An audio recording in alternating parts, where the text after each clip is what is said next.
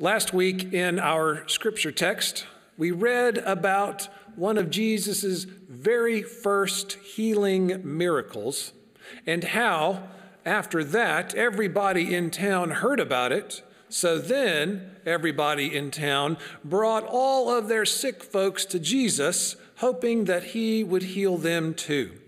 So everywhere that Jesus went, crowds surrounded him. That's good, unless he happens to be speaking in a small house and the crowd won't let you in. That is the situation in our text today. Here is a reading from the Gospel according to Mark, chapter 2, verses 1 through 12. Hear now the word of the Lord. A few days later, when Jesus again entered Capernaum, the people heard that he had come home. So many gathered that there was no room left, not even outside the door, and he preached the word to them. Some men came bringing to him a paralytic, carried by 4 of them. Since they could not get him to Jesus because of the crowd, they made an opening in the roof above Jesus and, after digging through it, lowered the mat the paralyzed man was lying on. When Jesus saw their faith, he said to the paralytic, "Son, your sins are forgiven." Now some teachers of the law were sitting there, thinking to themselves, "Why does this fellow talk like that? He's blaspheming. Who can forgive sins but God alone?" Immediately Jesus knew in his spirit that this was what they were thinking in their hearts, and he said to them, "Why are you thinking these things?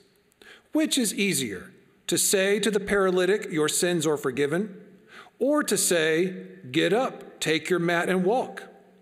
But that you may know that the Son of Man has authority on earth to forgive sins," he said to the paralytic, "I tell you, get up, take your mat and go home." He got up, took his mat, and walked out in full view of them all. This amazed everyone, and they praised God, saying, "We have never seen anything like this." May God bless the reading of this holy word today. So this is a great story, maybe one that you've heard many times before.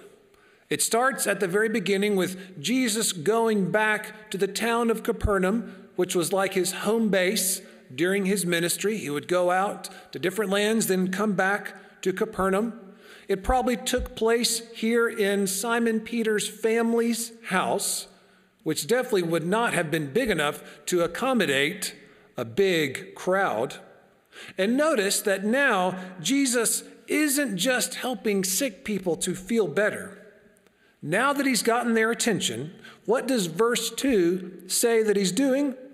It says he's preaching the word of God to them. Now they must be ready to hear it, ready to listen and accept the truth of God's good news, that they are loved and can be forgiven. So this is great. Jesus is doing his thing. He's preaching and healing, and the people are in awe of him. So many want to see him that it says there was no room left, not even outside the door of the house. It's standing room only. So that's good, unless you're not able to stand. Then it would be hard to reach Jesus. And that brings us to the paralyzed man in our story. We don't know if he was just paralyzed from the waist down, like if he was born with a disability or contracted a disease, or if he had received an injury that made him a quadriplegic from the neck down. We don't know. We just know that he is paralyzed in some way and cannot make it to see Jesus on his own. His friends carry him there. And these were the days long before wheelchairs or any accessibility assistance, when no buildings were made to be handicap accessible. So the friends have to improvise. They are determined. They're carrying the man across town on his mat, probably carrying him as if he were on a stretcher. And they can't squeeze into the house because of the tight crowd. So what are they going to do? I bet one of them had a light bulb moment, an epiphany, and he says, hang on a second, I've got an idea. We're going to the roof. Now, houses back then usually had outside steps that led up on top of the roofs, so that's probably what the men walked up that day. Most of the roofs were flat with a framework of wooden beams that would have been filled with mud and straw, maybe some vines, and whatever could keep the rain out. So it wouldn't have been too hard if you really worked at it, put your back into it, to dig through that thatch and that mesh of the roof, especially if you've got 4 strong guys working on it, like we do in this story. And the ceilings back then were not very tall. They were pretty low to the ground compared to houses now. So once the hole was dug open, all the men could have looked down, and they would have been right there, up in everybody's business, just looking, staring at each other through that hole. I can only assume the crowd there, huddled in the house, looked up in stunned confusion and thought, what are those guys doing? They don't stop digging, though. They keep digging wider and wider a hole until it's big enough for their friend to get through, and they can lower him slowly down so finally he can meet Jesus. Awesome. What a good story. Good for them. Everyone needs friends like that, or just to know people who are willing to help, to do that kind of thing. If there is someone who wants to meet Jesus today, or just connect with the church today, like the friends back then, we should do whatever it takes to help them get there. In the past, that involved things like a good transportation ministry to pick up folks who didn't have rides, or installing elevators, renovation projects that churches had to do so that any person, no matter what their level of physical ability, could access every space in the church easily. Our own church did that here about 10 years ago when we installed an elevator. It was a big project and it was expensive, and we're still paying off the costs of that master plan renovation program, but it was worth it. It was worth it for any person who comes into our church to know that every place in this God's house is available to them, that they are welcomed here and supported and not left out, not left outside. Since less and less people are interested in going to church at all these days, if a new person does want to come, then we should do whatever we can to help make it happen. If somebody wants to worship here, then it is our responsibility to get all the obstacles out of the way so that they can connect with the body of Christ. What's been really interesting over the past year is how some of those needs have changed and shifted during the pandemic. When it wasn't safe for crowds of people to be in a room for a service, everything switched to virtual like we are now.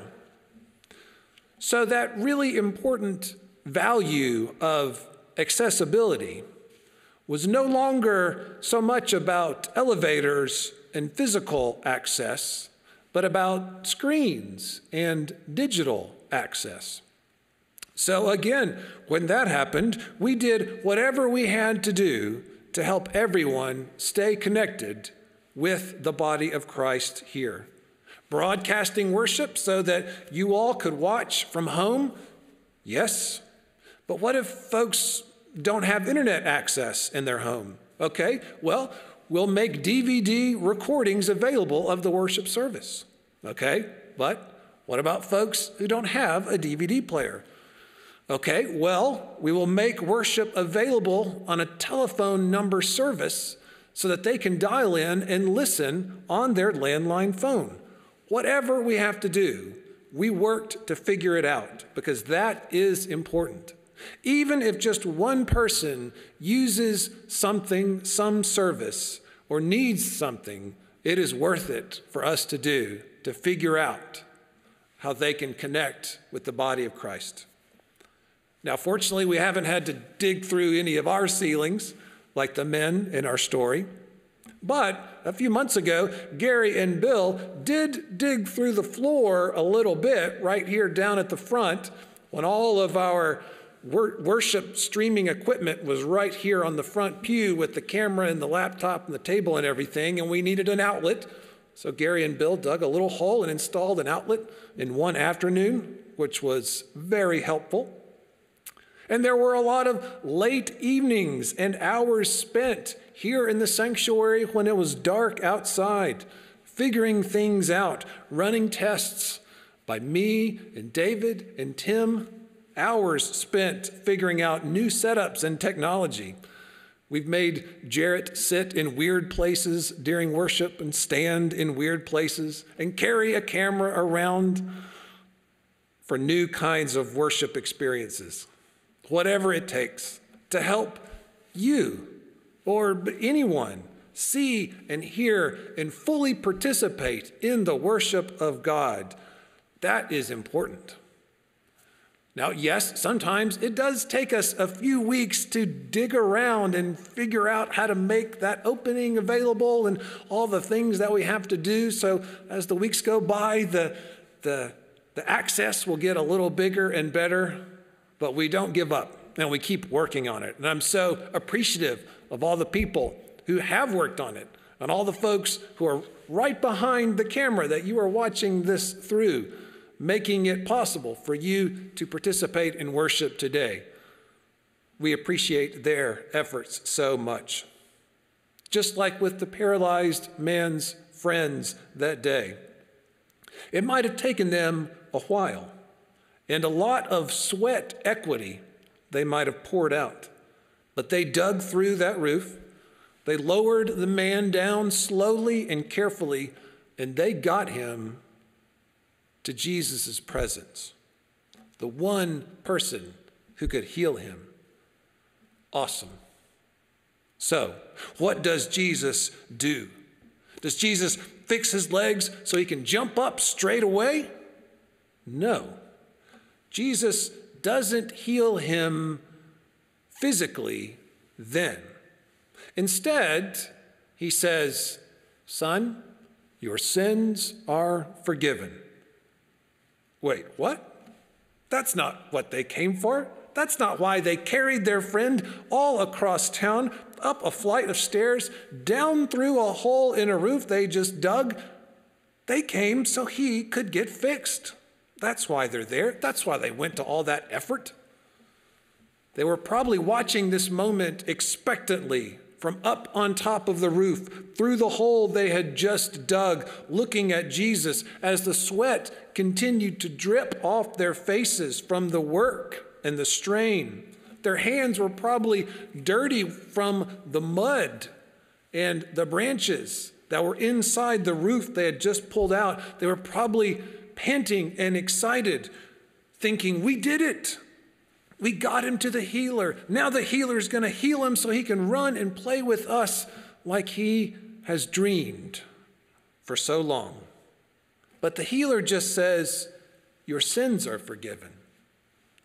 I wouldn't be surprised if one of the friends shouted out loud, "Hey, come on, man, fix his legs already. We didn't come here so he could get forgiven. He just wants to walk. Can you do it or not?" They might not have said it out loud, but I bet they thought that in their heads. But what about the paralyzed man? I wonder what he thought when Jesus spoke. Was he disappointed at first? He was certainly probably surprised. All that trouble so he could get healed, and the healer says, "Your sins are forgiven." Anybody can say that. But when this Jesus guy says it, it sounds a little different. It feels different. When Jesus says it, It's like it's real, like it really happened, like he really is forgiven and cleansed on the inside. The truth of that probably pierced the man's heart. Maybe he was moved to tears when he heard it and when he felt it in his soul. Because back then, Jews and religious people thought that if something bad happened to you, it was either your fault or your parents' fault. So if you got sick or hurt, it must have been because you sinned or did something wrong, so you were punished. Jesus' disciples thought that. The religious teachers thought that. So if a baby was born different, maybe disabled in some way, people assumed that either the baby had sin in its heart somehow, or its parents had done some wrong sin and it had passed down to the child. That must be the explanation, they thought. So this man would have lived with that stigma every day of his life. It wasn't simply that he couldn't walk around, that his legs were somehow broken, but that he was told that he himself was messed up on the inside, that he himself was broken, that he didn't deserve to be whole or happy or to walk through life like normal people. So Jesus wants him to know none of that is true. You are forgiven, and you are loved, and you can be whole. Wow. Again, that is amazing. That's worth celebrating. I bet it did move the man to tears after he had struggled on the inside for so long. But unfortunately, not everyone in the crowded house that day was celebrating or was pleased. Verse 6 says that some teachers of the law were sitting there. I guess they insisted that they got to sit down in the chairs while everyone else was standing. And back then, they were the experts on all the religious rules of the Old Testament. They were the Pharisees who felt they knew everything about how to live and how to follow God. They didn't like people who thought differently, which is why they never liked Jesus at all from the very beginning. Jesus was doing new things and saying new things, which the Pharisees didn't like. A new way to live and worship that updated people's understanding of how God works. Like a disabled man could be fully spiritually cleansed and restored and purified. That sounds like crazy talk to them. Certainly, no one would have the authority to declare that, surely. No matter what Jesus does, the Pharisees and the teachers of the law always got upset with him. In this story, they don't have time to complain out loud like they usually do, because Jesus knows what they're thinking on the inside and calls them out on it. Verses 9 through 10 can be a little tricky to understand, but it's like Jesus' way of saying, okay, you tell me, which one is easier to do? To just tell somebody that they are forgiven, or to tell someone that they can now walk? Because anybody can just say that your sins are forgiven. So here's what I'll do, Jesus says, watch. I'll do the hard one and tell this man that he can stand up and walk, just so that you can see and know that I have the power to do both, to heal on the inside and on the out. So, all right, son, go ahead, stand up. You can walk on home now. And it happens. That's when the paralyzed man would have really been shocked. I bet his friends started cheering from up on top of the roof, patting each other on the back as they celebrated when he did stand up, picked up his mat, walked outside. I bet they ran down the stairs, skipping every other one. They were so excited to jump up together and celebrate with him outside the house. I bet they didn't stop running all afternoon. He was so glad. Those are good friends to have and to know. And they're not just good friends because they went to the effort of carrying him across town, up some stairs, and down through a roof. There's a tiny little clue about how good they are in verse 5 that's easy to miss. After they lowered the man down, it says, when Jesus saw their faith, he told the paralyzed man that his sins were forgiven. When Jesus saw their faith, not just the man's faith, but his friends too. It was all of their faith together that had amazing results.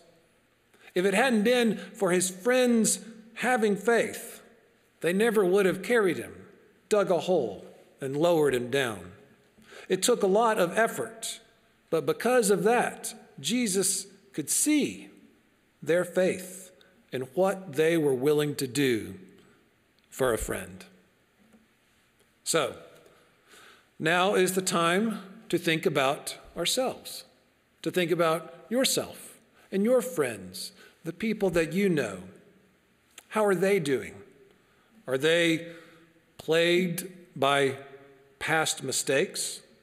Or do they feel messed up inside, like they don't deserve to connect with God's Holy Spirit, that they don't deserve to be happy or blessed? Do they need to hear that the God of the universe loves them and forgives them and heals them and cleanses them?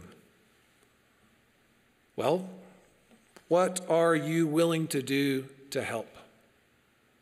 We can't force someone to think or accept something, but if there's a person who needs a little help to hear that good news, then you can help. You can help them hear and know God's good news of love and grace and forgiveness. It might be awkward. You might get your hands dirty doing the work and doing the digging. You might work up a sweat as you do some heavy lifting to push, pull, or drag them into God's presence or to get them connected to church. Things might not even pan out exactly the way you thought that they might.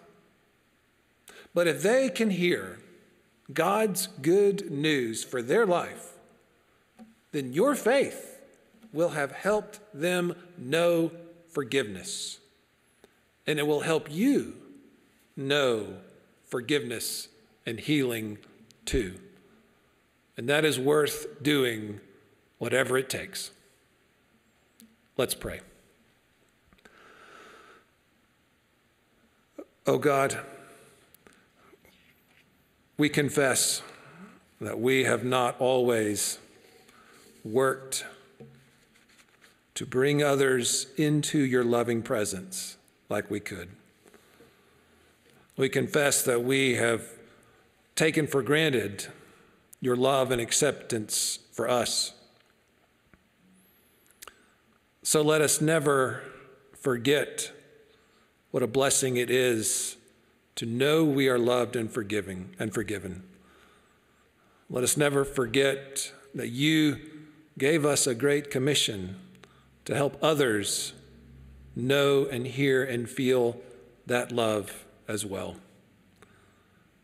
It is truly a transforming blessing to know the simple, infinite truth that we are a child of God, beloved, just as we are.